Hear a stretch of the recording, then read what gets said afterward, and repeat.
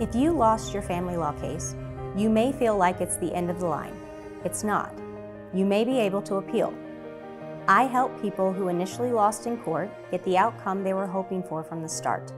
You can appeal decisions related to parenting time, child support, property division, even alimony. The key to winning an appeal is working with an experienced family law attorney who knows the appeal process. Check out our free legal guide, Your Roadmap Through the Family Law Appeals Process.